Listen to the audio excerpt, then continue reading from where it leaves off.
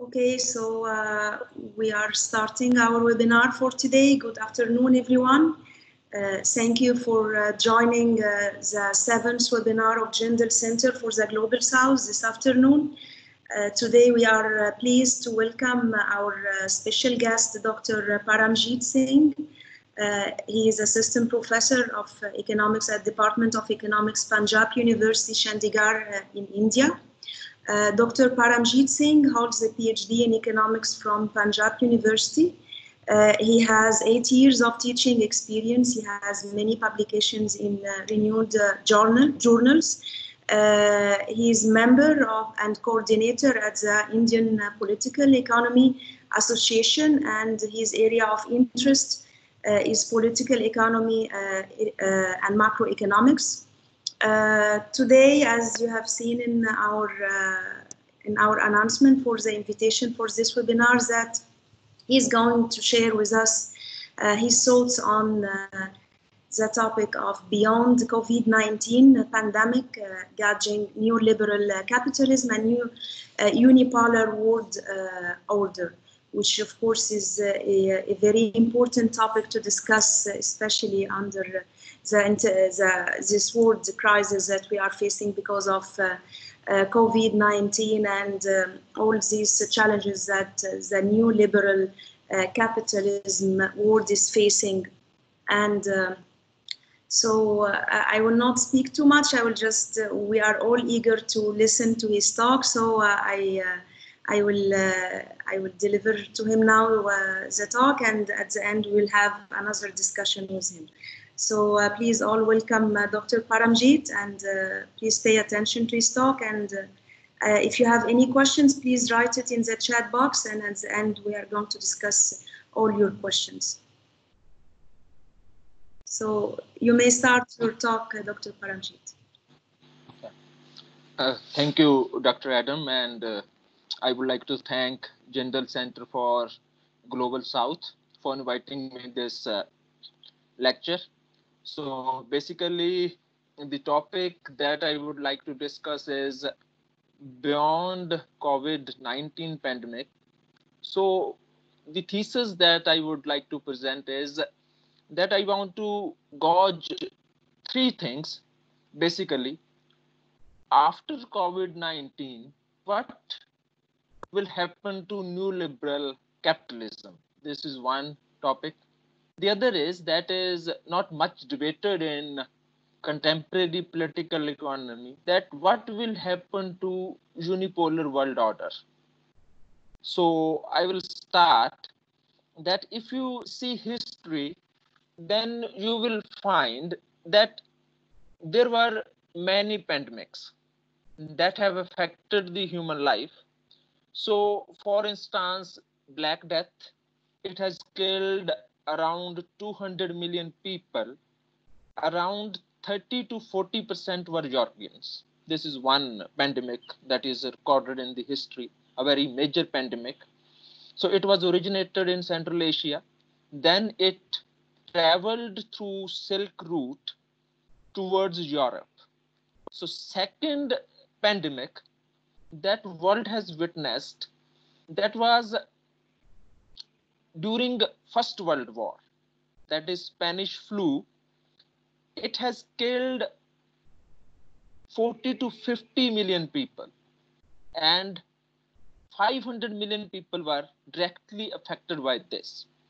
So World War I can be blamed for that, because majority of the resources that can be used in order to better the life of masses was actually used to pay for war. So First World War itself has killed around 20 million people. And that was the man-made disaster.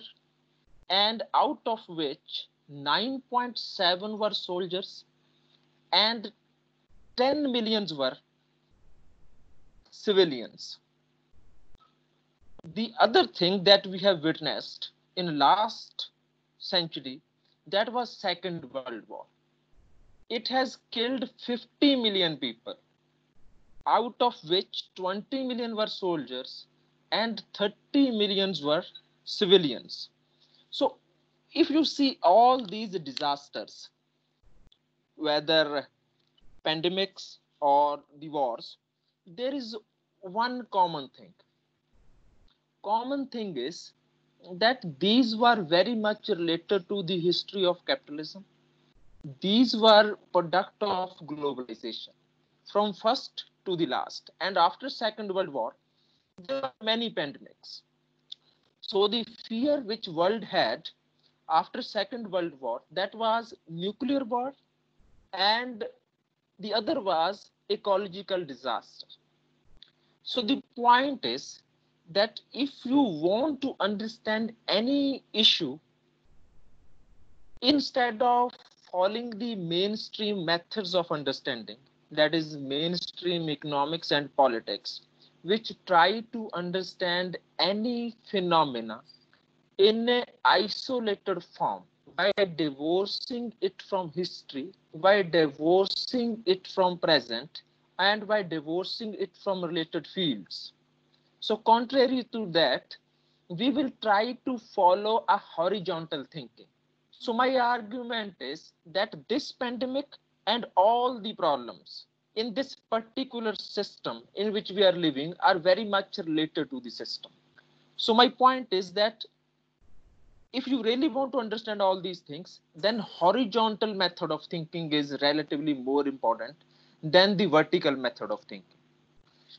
So in other words, that if we really want to understand current health pandemic, we cannot understand it by divorcing it from neoliberal capitalism.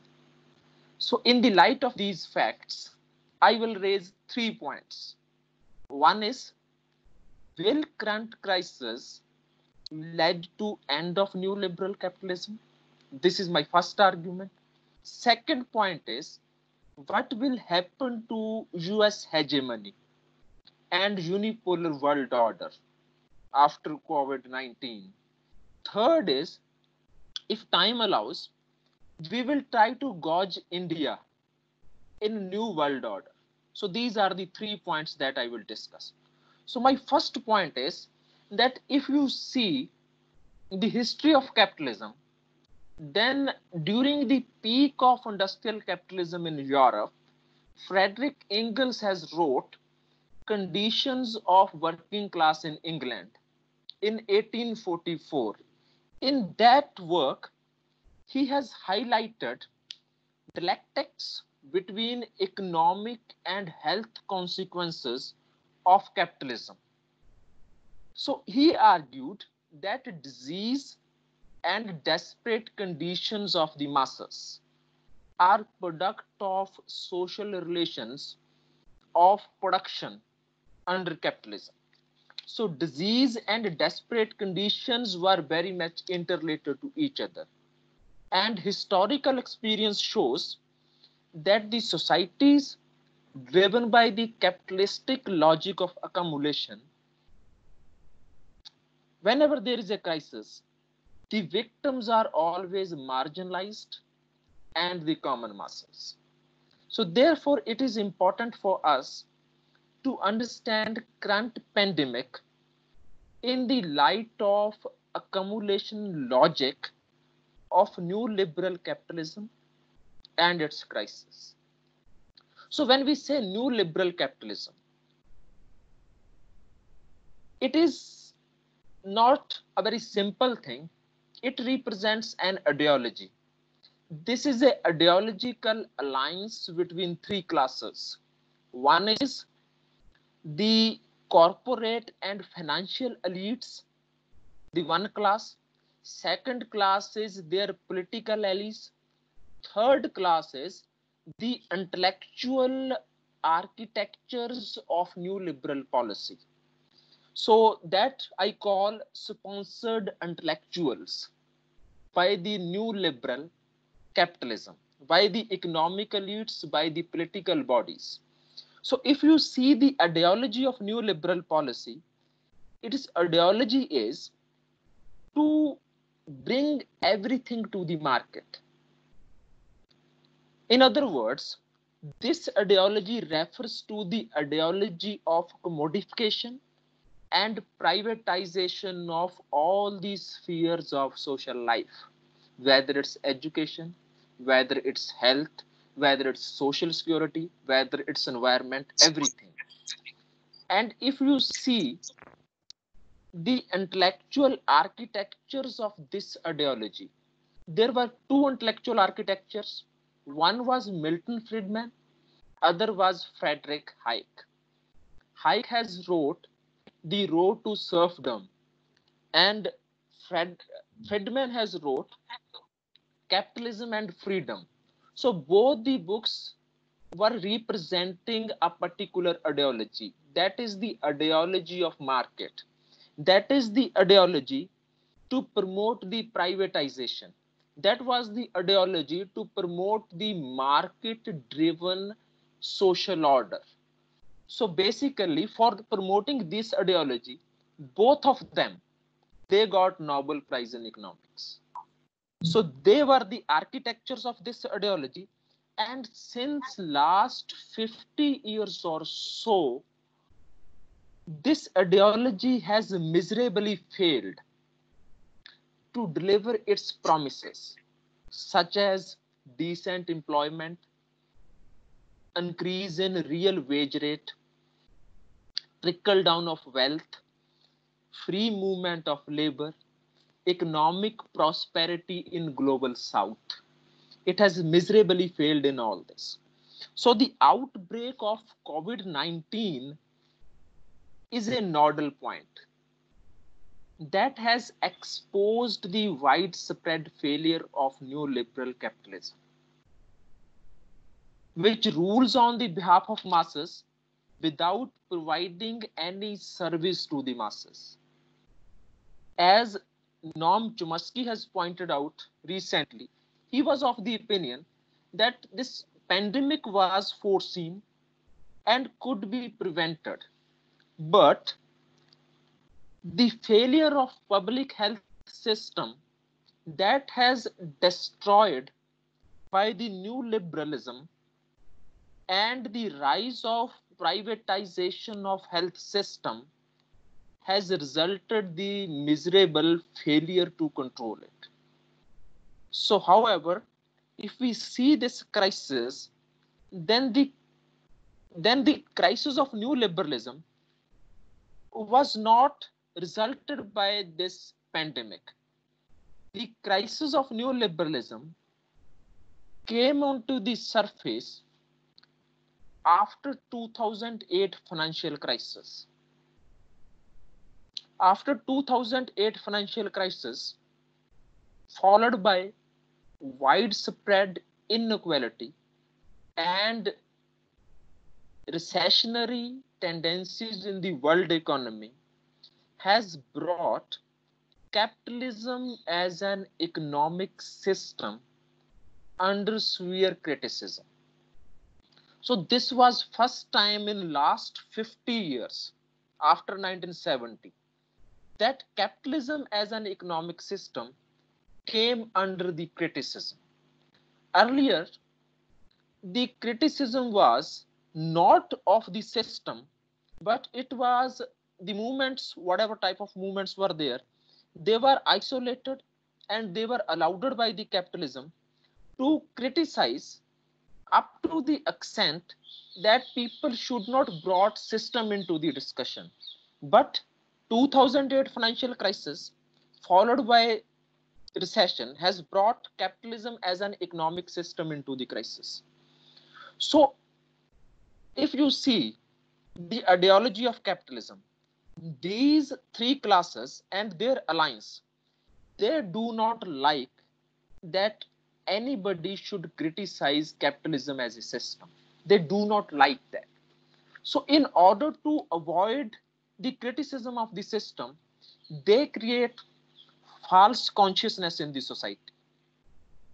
So in 2011, the false consciousness that they have created, that was a different sort of consciousness that in order to save the system and injustice created by the system, they have sponsored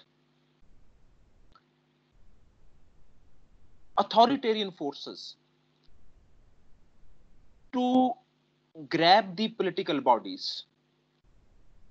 So the fundamental objective of new alliance between neoliberal capitalism and authoritarian political bodies was to tightly regulate the political sphere to the extent to tightly regulate the political sphere in order to deregulate the economic sphere up to the extent that economic elite has demanded.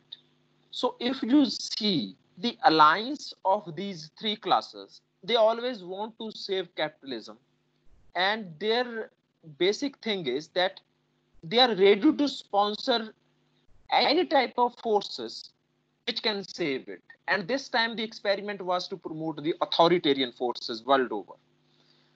The rise of Trump in United States, rise of ultra-nationalist forces in Europe, Middle East, even in Asia. So the outbreak of this pandemic, it has occurred at a time when the world is already at a crossroad.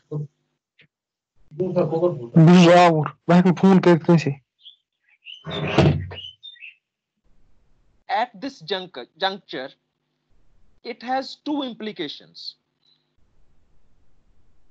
One, it can expand the control of authoritarian forces on every sphere of life. The outbreak of COVID-19 at this juncture, the one implication of this juncture is that it can expand the control of authoritarian forces on every sphere of life, which will dilute the idea of social and economic justice. If you see the history of authoritarian forces, then authoritarian forces grab the political power through ballot paper democracy during the weak days of capitalism. You can see the rise of Mussolini, you can see the rise of Hitler. So they came into the power during the weak days of capitalism. But once these forces capture the political power, they always try to convert this power into absolute power, at least in political and social spheres. So this COVID-19 has weakened the capitalism, which was already in crisis. And there is every possibility in the world that political and social sphere will be commanded over by the ultra-right forces throughout the world. This is one implication of this pandemic. Second is that this pandemic has exposed the real character of neoliberal capitalism. This pandemic, along with economic and political epidemic, can act as a departure point to relocate the functioning democracy. So hence, current health crisis, it can also prove a nodal point from where quantitative accumulation of economic and political distress can lead to a qualitative transformation. So, however, this positive sort of transformation for better future is subject to the condition that people should resist for that. So, social movement, both in global north as well as in global south, should stand against injustice and disaster produced by the new liberal capitalism.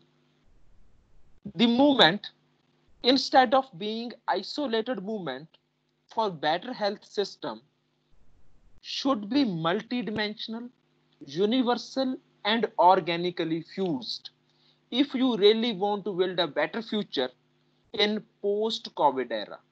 So this is my first point, that new liberal capitalism and its relation with the crisis. My second point is that something is going on in the world which is not much debated in mainstream geopolitical discussion. That is the rise of China. The rise of China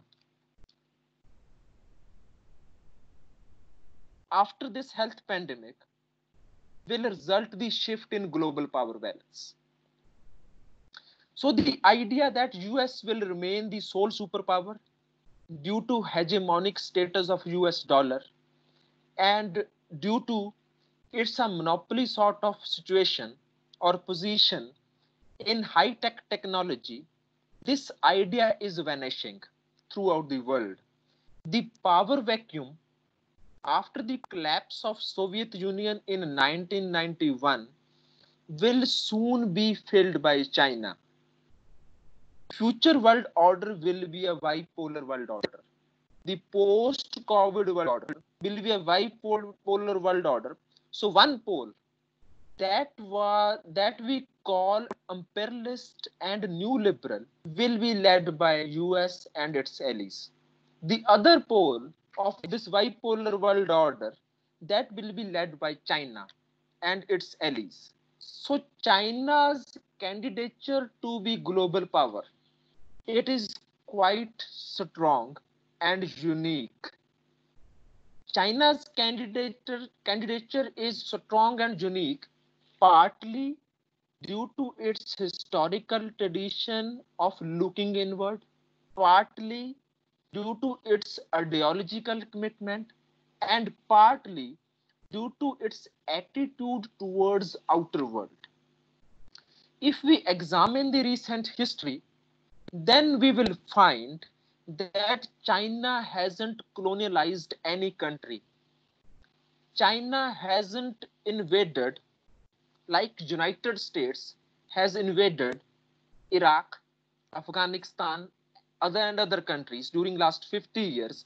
China hasn't entered into the major war with any country at least in last 50 years. China hasn't left its progressive tradition, culture and values. So these are some of the points which make China different from United States. So in the last 40 years or so, China's growing economic strength has undermined the already weak notion of Fukuyama. So Fukuyama has wrote a very interesting article in 1989 during the collapse of Soviet Union, the end of history. If you go through the pages of that article, then you will find the people who read Marx, the people who have some understanding of Hegel, they will find that Fukuyama has developed a very vague notion, right? So he has vulgarized the idea of the absolute idea given by Hegel. He has vulgarized Marx, right? So his notion was that the collapse of Soviet Union has established the dominance of Western liberal democracy, and capitalistic economic system will only be the system that will rule all over the world, and all the existing systems will fuse into it, and China will no longer be an exception. So his idea was that China will ultimately fall, and they will follow the capitalist path of growth, and they will follow the system of capitalism that is there in Western Europe and United States. So, however, China has disproved the Fukuyama's notion. So if you see China's performance in last 40 years, its performance was remarkable. China is competing with the United States in every sphere, whether it's geopolitical, whether it's economic, whether it's ideological, whether it's cultural. So the intellectuals who favor China and China's socialism with market, they consider China different from Soviet Union on the basis of three arguments. One, construction of integrated and sovereign modern industrial system. This is one that China has. Second, tuning of industrial production with the rural economy. This is second. Third, state-managed integration of China with the world economic system. So these are three unique features of China. So if you see the economic performance of China, then if you plot simple GDP data, then in purchasing power terms, it has already crossed the United States. In absolute terms of GDP, it is very much near to United States, and it will pass United States in coming 5-7 years. If you see the growth of per capita GDP in China during 30 years from 1980 to 2010, the growth rate of GDP in China on an average, it was 9.3%. No country in post-World War history has recorded that sort of remarkable growth for such a long time. So this is only China. And if you go to second sort of indicators to check the candidature of China, that is human development, as Amartya Sen has pointed out, many people at the global level has pointed out that in China, there is a problem of human development. But if you see the recent transformation of human development in China, then those ideas are ideas of history. In human development, China is converging towards the United States, and it will enter into the category of high human developed country in the next 5 to 7 years. So human development indicators are rapidly improving in China. So that performance was appreciated by WTO recently. Their performance was appreciated by United Nations also, right? So the one indicator about human development in China is that during 1981, 850 million people were living below poverty line in China, around 88% of its population. In 2015, according to World Bank data, only 0.7% population is living below poverty line in China. There is no country in the world that has reduced the poverty at such a remarkable rate. This is other very important point about the strong candidature of China. So the other thing that is very important about China, which people are talking all over the world, that China is trying to shift from quantitative growth towards qualitative improvement. So if you read the report presented by Jinping in 2017 to the Congress about the achievements and future prospects of China, you will find the difference. So what is said that in the next 5 years, China will become an innovation hub of the world. The economy in the next 5-year plan will be driven by the innovation-led growth. So they are going to shift from the manufacturing to the innovations.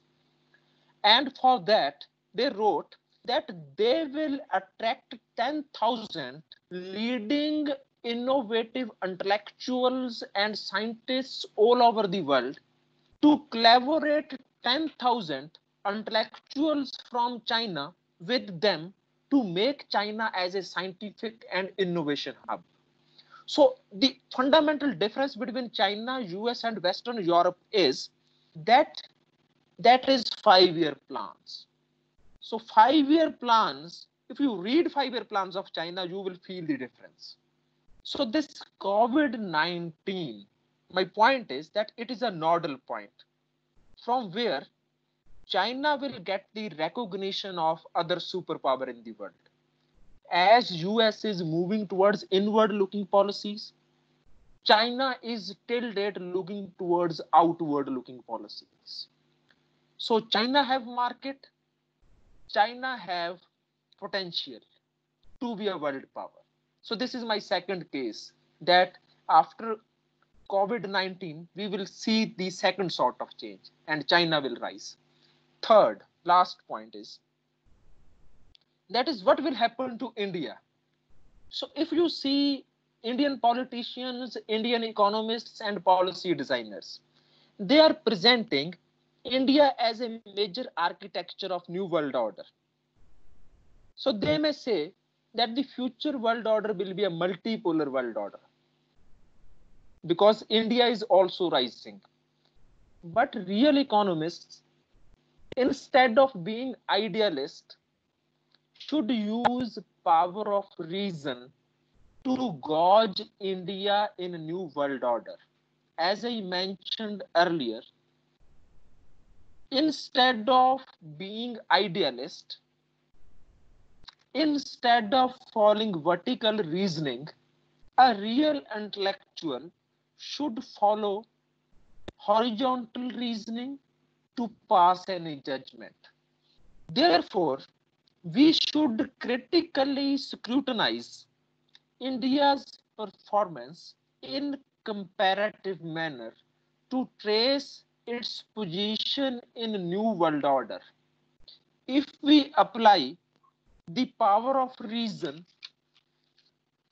which is subject to critical scrutiny, you will find India is nowhere near to China. For instance, if we take the case of GDP, as I mentioned, the GDP growth rate in China from 1980 to 2010 was 9.3%.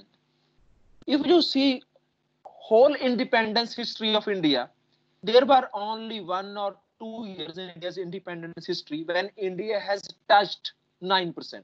And China has recorded 9% for 30 years. Second case, if you see manufacturing, that China is a manufacturing hub of the world, right? And India is trying to attract the manufacturing sector. So you can find the difference in slogans. What is our slogan in India? Our slogan is Make in India. What is China's slogan? Made in China. And this explains whole difference. So if you read that report which I mentioned, the Jinping report presented to the Congress and their plan, then you will find India is nowhere near to China. So China is going to be a future hub of scientific developments. On the other hand, in India, we are busy to blame minorities and our neighboring countries for our low GDP growth, for ineffectiveness to tackle the health pandemic in India. China is not blaming anybody. So in India, what is happening? That the hijack of major economic bodies, including Planning Commission, RBI, finance commissions, by the political bodies is new normal in India. That political bodies has hijacked all the economic bodies. So political bodies think that they do not require the intelligentsia, they do not require the policymakers from abroad. They can formulate their own policies. And political bodies are powerful enough to take over the economic policies. So therefore, this is a serious challenge for Indian political bodies who are ruling over the economic policy to revive India's economy after this pandemic, because India was already in a very serious sort of situation prior to the pandemic as far as growth and employment is concerned. The situation will become worse after this pandemic. So India has one argument. Being an Indian, we have one argument against China in order to hide our failure in all the spheres of life. That argument is that India has a ballot paper democracy. However, current pandemic, if it prolongs, will take the political democracy to the edge of collapse in India. As far as current pandemic is concerned, India has made considerable efforts not to strengthen the public health system by pumping more money and ensuring provisions of required health equipments and the equipments for medical staff and doctors, not through transfer of cash to the victims of pandemic and marginalized sections, but through strengthening the command of repressive state apparatus on people. So we are trying to tackle the pandemic through this way. In other words, instead of using democratic means based on community level participation and responsiveness, state preferred authoritarian means to tackle the current crisis. So it has put a question mark on India's capacity not only to tackle the current health pandemic, but more seriously, the accumulated economic and political epidemic. So India is a very precarious situation. So my concluding points are, one is that in New World Order, global health, that was the issue of low politics after Second World War. It will occupy an important position in the politics. This is one, global health. Second is that is deglobalization. That was already on its way prior to the outbreak of current pandemic. It will accelerate further. And if deglobalization accelerates, then along with the deglobalization, automation and robotization of the economy will accelerate. And if it will happen, it will seriously affect the working population who have lost their jobs.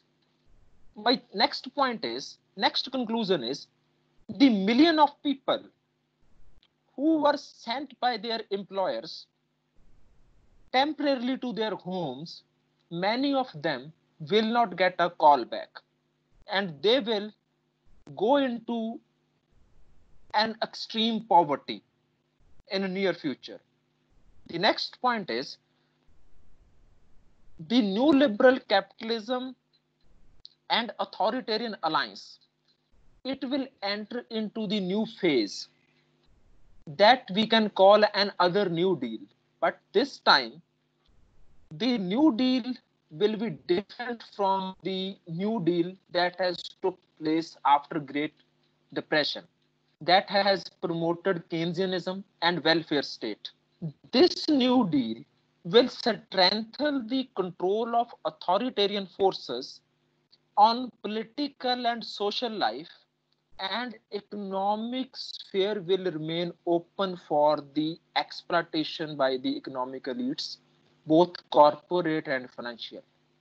So experience shows that intensity of crisis is synonymous with the intensity of egalitarian hopes.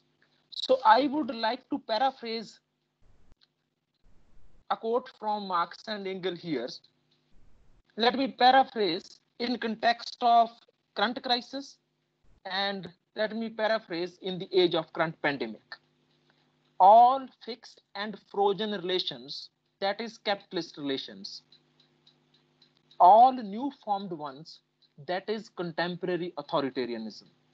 All that is solid, that is globalization, global value chains, global supply chains, global labor chains, melts into the air with this pandemic.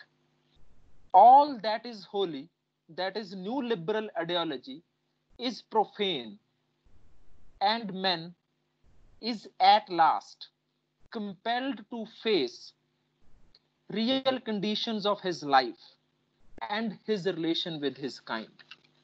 So there are two dimensions of hope which are there in the age of pandemic and crisis. One is, there is a golden opportunity for China to prove itself to be a real follower of Marxism, as it has claimed in the history that they are Marxist. If they really want to prove then they should lend a helping hand to the third world countries, particularly countries of global south, to bring them out of crisis.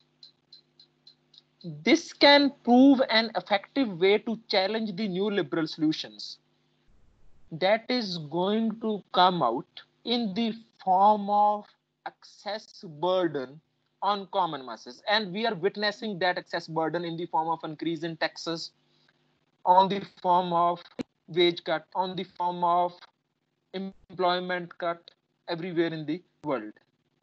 Second hope is it has widened the opportunities for those who want to re-establish the functioning democracy, universal health and education, decent employment, environmental sustainability, economic and social equality, to join hand together against the non-functioning democracy and new liberal authoritarian alliance, but this time not in isolation and not through isolated struggle, but in collective and common movement driven by organic unity of those who are victims of economic and political pandemic.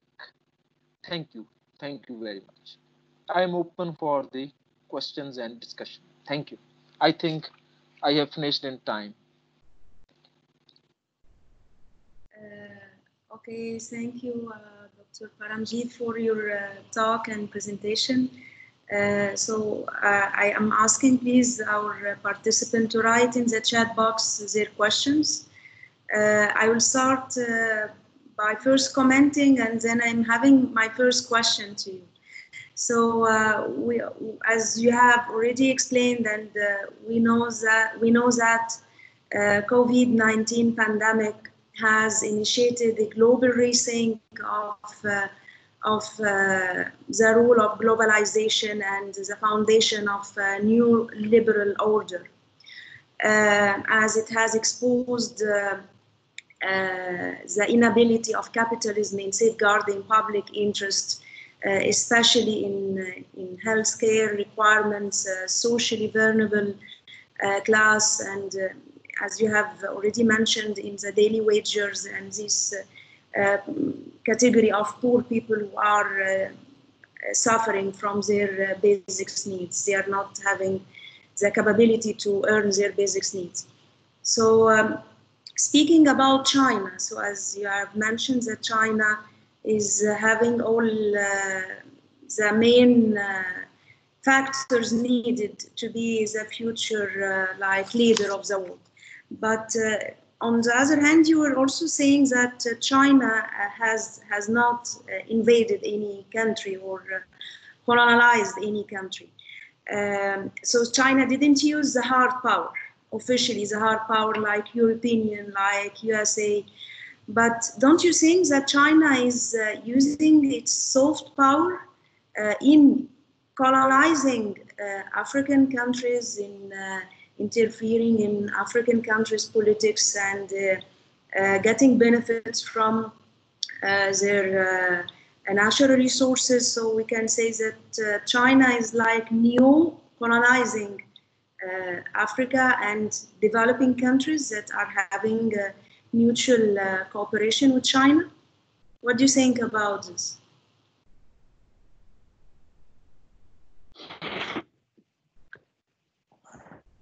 Very much.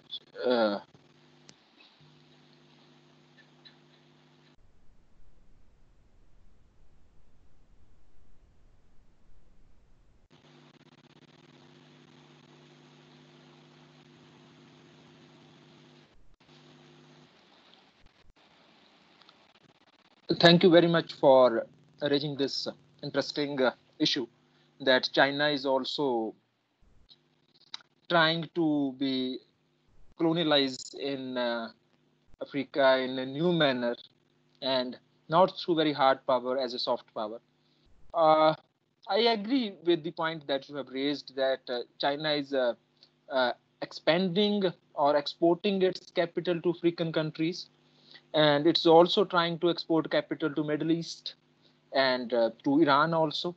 And the thing is that when you are living in a global order and you are trying to present your candidature to be a powerful country, then as far as my understanding is concerned, that if you see the history of many countries, then no country can become a developed country without exporting its capital to other countries.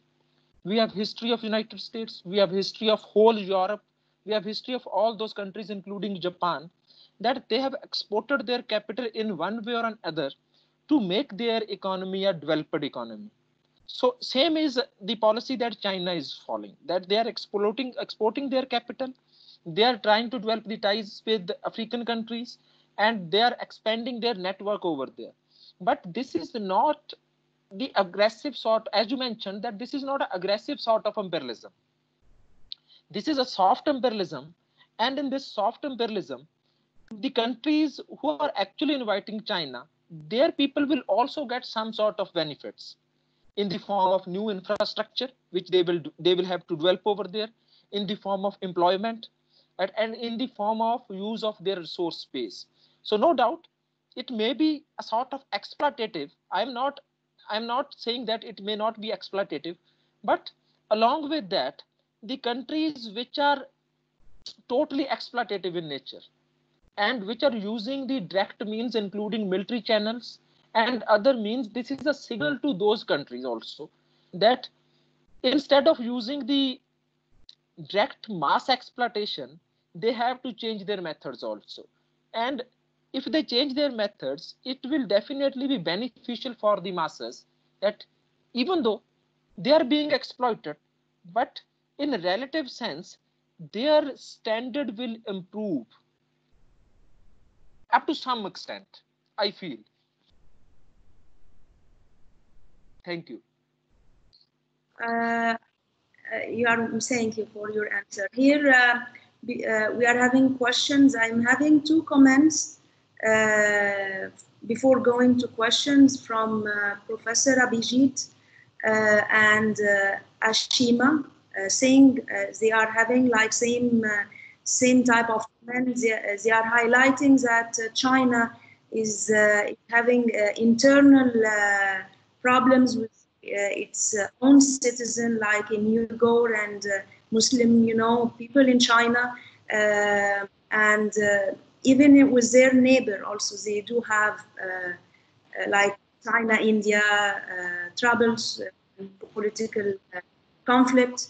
What is your reflection about this? So China is at the same time having internal political problems and external political conflict. Other neighbors.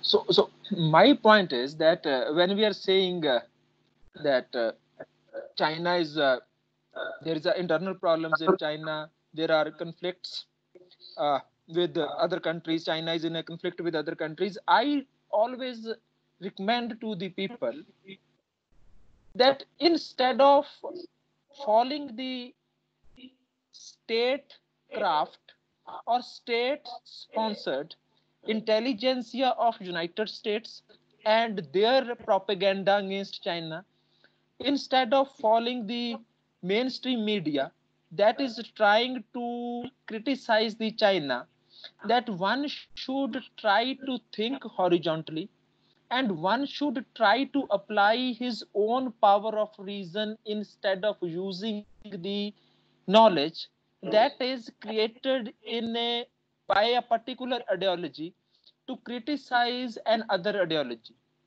right? So this is not a new thing. This sort of propaganda was there against the Soviet Union, that American statecraft has developed that sort of propaganda all over the world, and same sort of things are going on.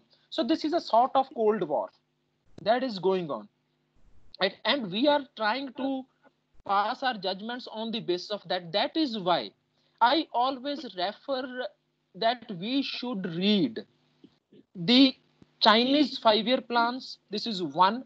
And we should read the recent reports by WTO, by World Bank, by WHO, UN, United Nations, right, about China. And I also like to recommend that you should listen somewhere after 2010 what Amartya Sen was talking about China.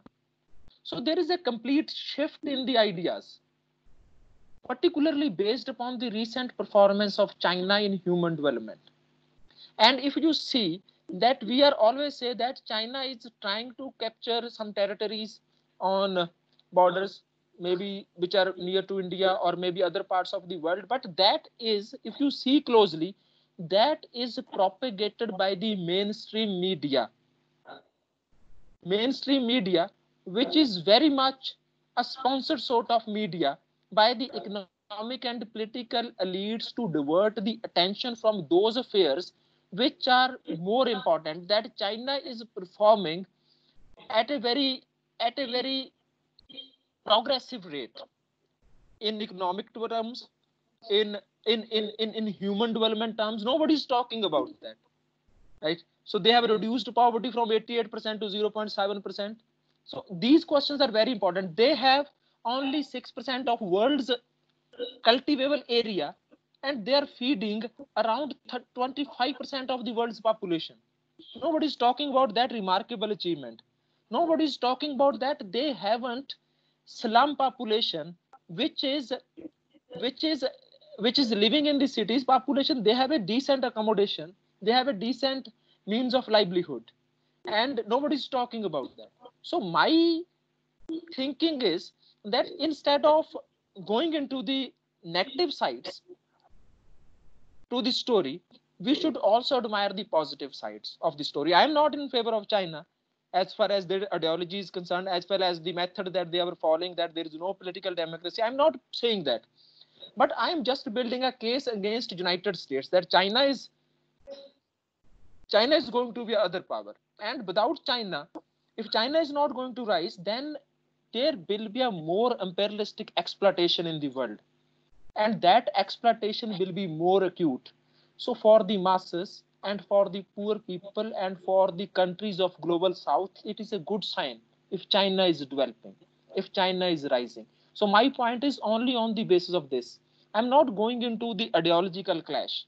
I'm not going that whether they are really Marxist or not. That is not my question. My question is whether they are able to compete with the United States or not. This time, this is the fundamental question. What they do after 20 years, that is totally different question. And they have proved that earlier when people have criticized China that there is no internal democracy in China, that there is no human development in China, that if you see human development in China, that they came out of that criticism. WHO has praised China this time. If you see the SARS epidemic prior to that, it was criticized by WHO. This time WHO has praised it. So there are some changes which are going on in China, and if you are talking about changes, it takes time, right? To be egalitarian society and political bodies needs time, right? And with time, if you see from 1950s to till date, there is a lot of improvement in China, right? And their claim is that up to 2040, they will be highly democratic, they will be highly egalitarian as per their plans, right? So being a third world citizen, I am optimistic about it, that if China is doing that, or China is claiming that, it is good for third world, it is good for South, at least, that there is a power rising from Asia and putting a challenge to Europe and to the Northern American countries. That is a good sign. So this is my argument, is based upon only this. Here we are having lots of questions. Now I will ask you two questions. First, we are having questions from Rakesh. He is saying, can you elaborate the deglobalization point, on the deglobalization point, and what it will be its consequences? There is also Dr. Karam. He is asking, will you elaborate the chances of the re-emergence of Keynesian economics, especially in the West? What is second question? Second, I was not able to like listen. Second question. He's asking about elaborating on chances of re-emergence of the Keynesian economics, especially in the West. Okay, right. Thank you. So the first question that you have said, that is about deglobalization, right? So deglobalization was already on the papers. If you see Brexit, that was a sign of deglobalization. If you see trade war between United States and China, that was also a sign of deglobalization. And if you see the rise of nationalist forces in Europe, and the popular politics in Europe, that is also a sign of deglobalization. If you see the propaganda against immigrants all over the world, in particularly in Europe and Northern American countries, that is against a sign of deglobalization. I am saying that it will accelerate. There is one very important reason why it will accelerate.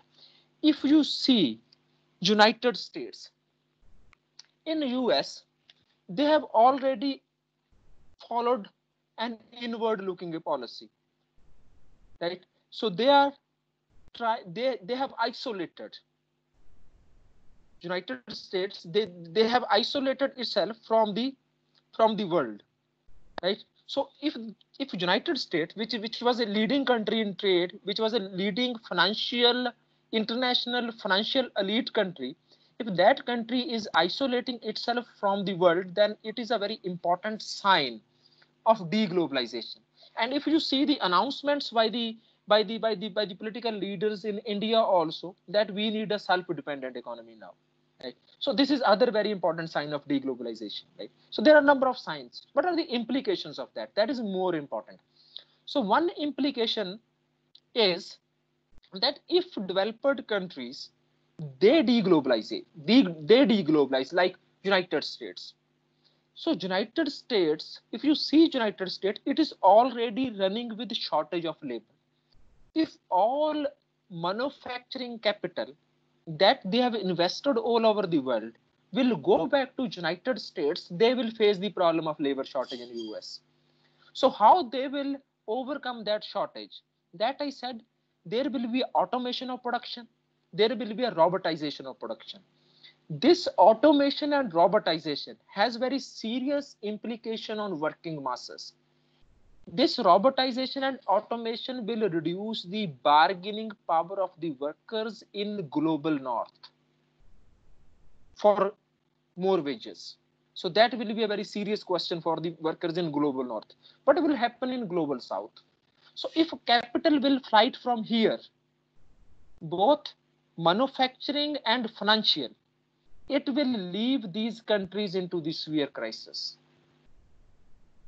because these countries, they have already submitted their production base to the international capital. The flight of international capital from these countries will create a serious problem of unemployment, because in last 30 years neoliberal capital has destroyed the production base of third world countries. After destroying the production base of third world countries, they established their hegemony. Now, if there is deglobalization, then it will result the mass dispossession in third world countries. It will result the mass unemployment in these countries due to the capital flight that is already on its way. So these are the consequences which are very serious for third world countries. The second point is, I was not able to get actually, but the point I understand that we are talking about Keynesian policies, that the Keynesian policies or the rise of welfare state during. He's asking about the re-emergence of the Keynesian policies. Like, as you know, in times of crisis, there is a return back to the Keynesian prescription. So that's why he's mentioning this. Thank you. Thank you. I got it. So re-emergence of Keynesian policies. As I mentioned, that Keynesian policies were outcome of New Deal during the 1930s between Frederick Roosevelt and the economic elites of United States and in England, in Western Europe particularly, that they should give up something in order to avoid the resistance from the working people. Otherwise, they will face a very serious resistance from the working people, and people will challenge the capitalism. So in order to save the capitalism, there was a new deal between political bodies and economic elites during the 30s. Right? So that new deal was product of rising power of working masses after First World War.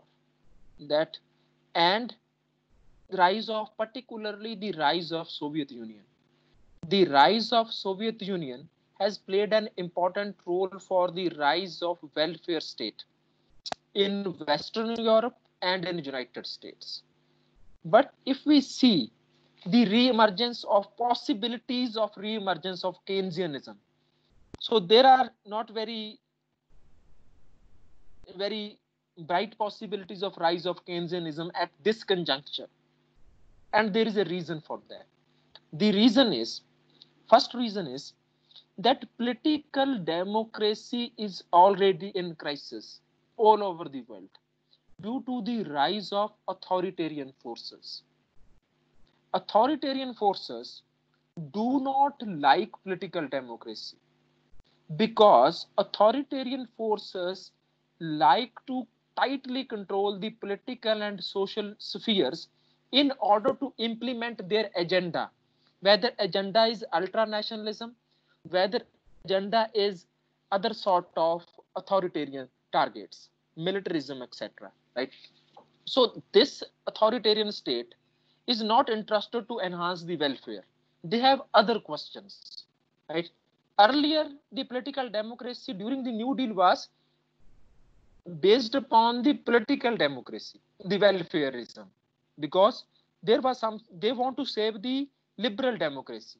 Now there is the political bodies are not ruled by the liberals. Political bodies are already controlled by the authoritarians, and authoritarians and the global corporate and financial elite will make an alliance. The alliance will be that there will be an alliance. The alliance will be that economic elites will ensure the political power with these bodies. And in return, they will demand more deregulation of economic spheres. And that will certainly happen at a rapid rate. If not in Europe and United States, then definitely in third world countries. So this is a totally different sort of situation. And world will not return to the Keynesian regime as per its current juncture. Thank you. So we are having more questions. So Marihan, she's asking two questions. First, she's saying, is it early to forecast the future of the global order in matter of the future dominant power? Do you think is it early? And secondly, she's saying, I assume that China can read the situation well and knows the available opportunity right now, but how can China be able to attract different countries, knowing that United States relations are really deep with the rest of the world, since now there is like a war between China and US. So China, how is going to plan its future, knowing that USA is having deep relationship with the rest of the world? Same. Andy is saying on the delisting of Chinese firms by USA.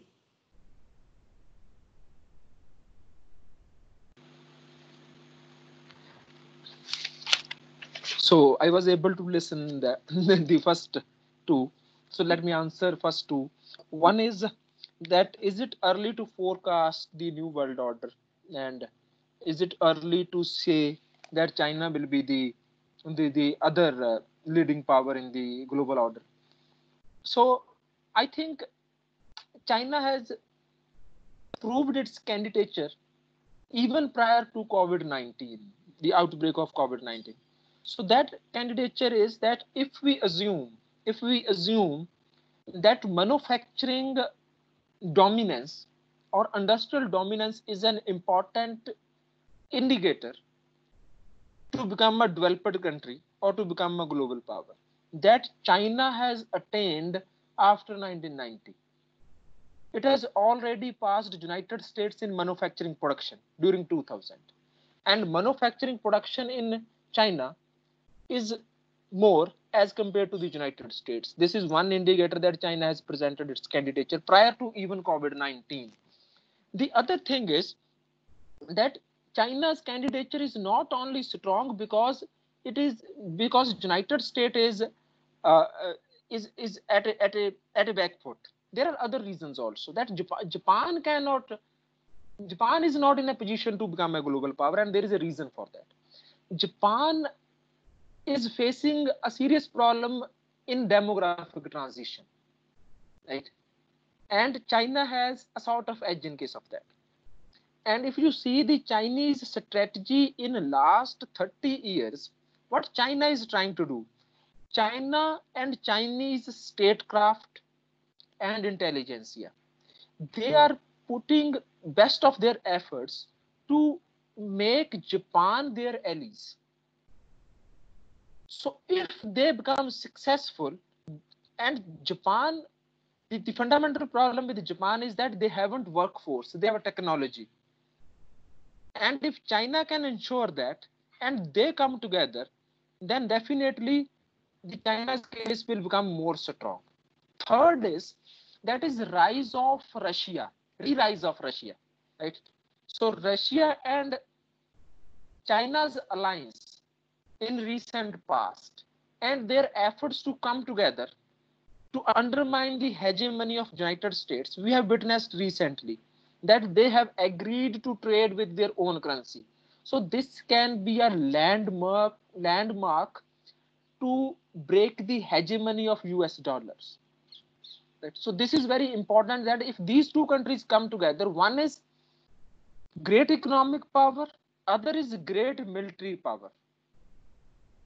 And as far as surface area of the world is concerned, if they come together, then definitely China's leadership will become more strong.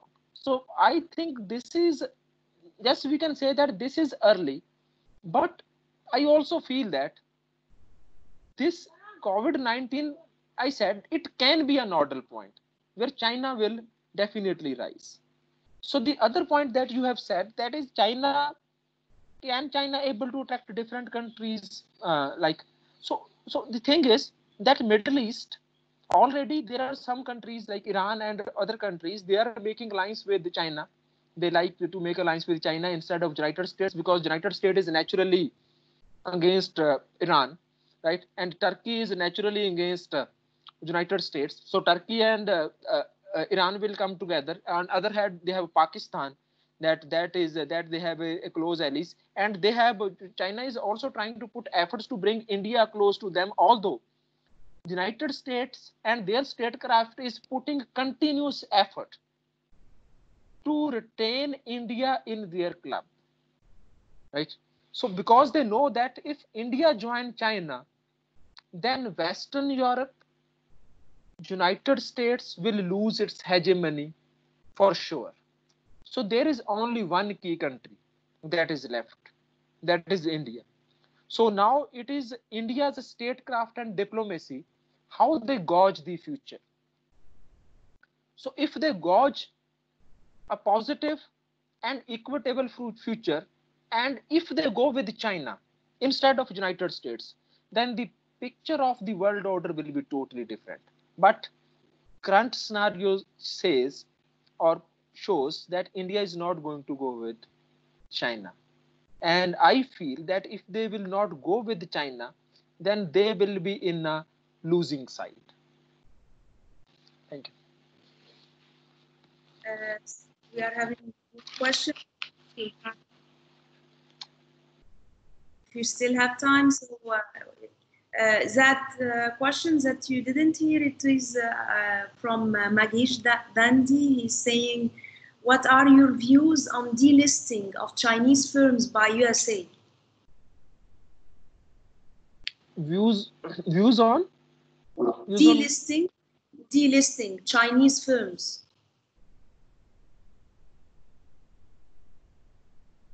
So I haven't idea about that. I haven't listened about it.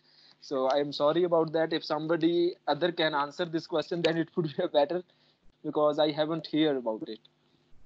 Okay, so let's skip this one.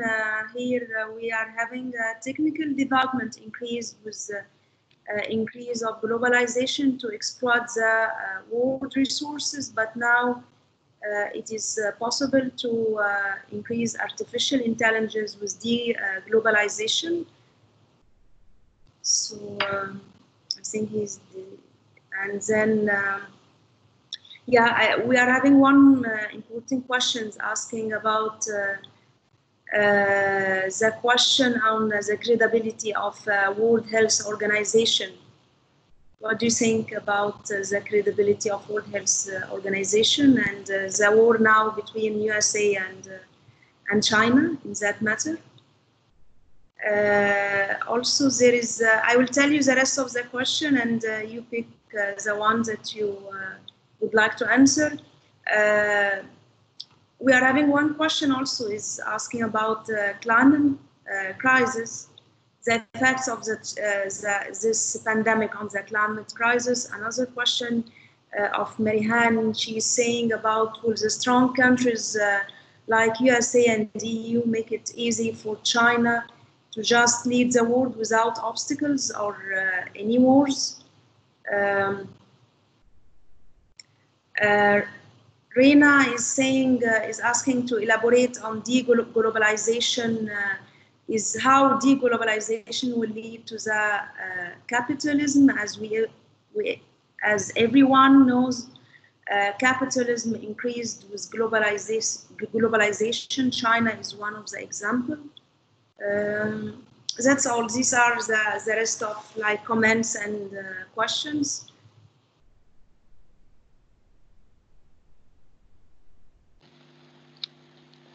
Thank you very much. So I will to justify all these. One is the first question is W2 and it's the question on its credibility. So as I mentioned earlier that this is all about that you apply your own power of reason instead of perceiving the knowledge that is created by the state intelligentsia. So the knowledge which is there, that is nowadays, whatever we are listening on mainstream media in India and mainstream media in United States, that knowledge is a sponsored knowledge. Right? You apply your own power of reason. That WHO's credibility is in a question because WHO has praised China this time. Its credibility was not in question in last 50 years. When it has criticized China, it was not problem of credibility. When it has praised other countries, there was no problem of credibility. Now the problem of credibility just came because WHO has praised China, right? So who are those people who are talking about the credibility of WTO? Largely, the mainstream media of United States is talking about that. The trained statecraft of US is talking about that. Their intelligence is talking about that, and same sort of information we are perceiving through the mainstream media of India, and we know the current situation of India's media. It is totally corporate sponsor. It is totally meeting the objectives of economic and political bodies. So my thing is that they are not going to give you the true picture. If you really want to see the true picture, then you have to put your own independent efforts. Try to apply your own power of reason on first-hand resources. Either visit some of or try to find out some of the resources on WTO's website, on UN website, on other websites, on read the official documents of China, right? Read the official documents of other countries, then pass this judgment, and your judgment will definitely be better than the judgment of the sponsored statecraft. So this is a fundamental problem, that there is nothing to it has nothing to do with the credibility. China has performed well, and we should appreciate that, right? So this is one. The second is that the climate change and pandemic. So I think that this is a great opportunity for those activists and those people who were concerned with ecology. Great opportunity in the sense that there are possibilities for those countries where political democracy is in a functioning mode. That if these bodies, which are activist bodies, put more pressure through this pandemic to make their ecology or their growth more environmental sustainable in future, then it can definitely contribute better to tackle the ecological crisis.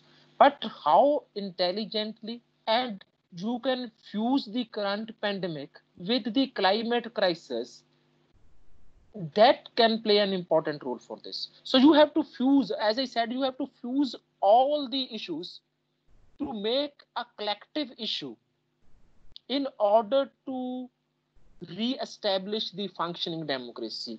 So the tragedy of the social movements were in the past that we had gender movement, very good gender movement, but that was an isolated movement totally. We had climate movements that has nothing to do with gender movement. We had movements about so the social sector spending, education and health, that has nothing to do with climate as well as with health. There were other movements also, gay right movements in West, that has nothing to do with other movements. Now this is the time that all these movements should come together with a common agenda to build an egalitarian socio-economic system. And this is an opportunity to build a society which can be more ecological sustainable. So one thing about ecology that I would like to say, if there is deglobalization, then there will be relatively less ecological degradation. Because if capital will fly to their home countries, and there are a lot of barriers in Western countries as well as in North America as far as environment is concerned. So they have to reduce the CO2 effect, CO2 carbon emission in those countries. And if capital will fly from these countries, here the exploitation of domestic resources will also fall. But it will come with a cost. The other point is that, so can strong countries allow China to become a global power? So definitely nobody like to lose the hegemony, right? So Britain has submitted its hegemonic status to the United States during Second World War, when they entered into the sphere crisis. Then they submitted their hegemony to the United States, and United States has took the responsibility to be the global hegemonic power. And United States has carried it. But if you see, to become a global power, and with global power, there are number of responsibilities which come. So US is a global power, but US has maintained its global power at a huge cost. So how many people or soldiers of United States have died all over the world? How much money they have invested in military and armament, right? How much resources they have devoted to these crises, right? So US will not waste, US will not think about to withdraw from a hegemonic power, because they have invested a lot to be a hegemonic power. But definitely strong countries, particularly who are followers of capitalism or a liberal democratic institutions, they will go with United States. And it is very difficult for China to rise because China hasn't that sort of allies which United States have. So most of the countries in that club are rich countries. Most of the countries that which are going to join China, those are not equivalently rich countries, but they have resources like African countries.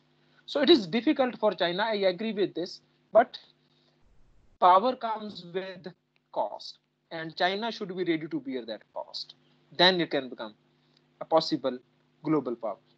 The other is about deglobalization. We already discussed this idea. I think that deglobalization, the one point that I would like to discuss, that deglobalization and its implications for capitalism. So one thing that is going to happen with this deglobalization, that if capitalism will sustain without globalization, and if there is no globalization, what will happen, that world will go back to an order which was there prior to 1870. The idea to capture the world market, it becomes quite popular during 1870s, and the result was First World War was outcome of that.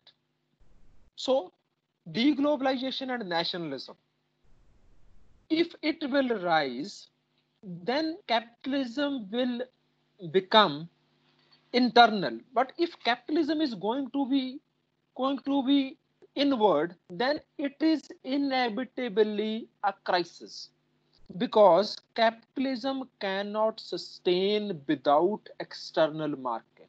If you read its history, capitalism cannot sustain without external market. So if capitalism is going to be a nationalist, it is itself a signal to a very serious crisis of capitalism, and capitalism is going to enter into that. So this deglobalization is not going to be a permanent policy for sure. It may be a deglobalization, may be a, this is the part of popular politics. Capitalism do not want to be a controlled system. It always wants to be a global system. As Rosa Luxemburg has pointed out, that capitalism like to be a global system, right?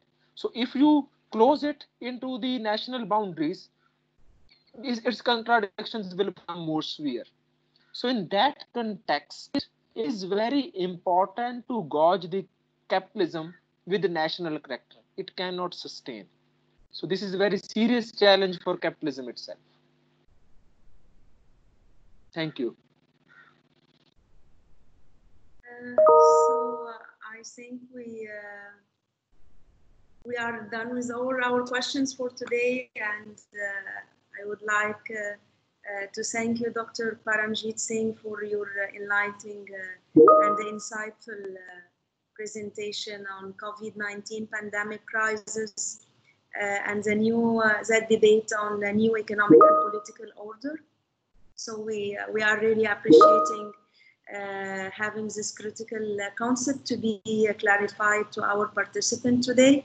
So please have a small token of our appreciation here in the Jindal Center for the Global South for accepting our invitation to participate. So please accept our sincere thanks, and thank you for everyone who has attended today, and for everyone who has actively participated in this webinar. And we look forward for hosting you in future webinar. Thank you very much for inviting me, and thank you very much for these very interesting questions and this interesting talk. I really appreciate it. Thank you very much. Thank you. So, stay safe and bye. Thank you. Goodbye. Thank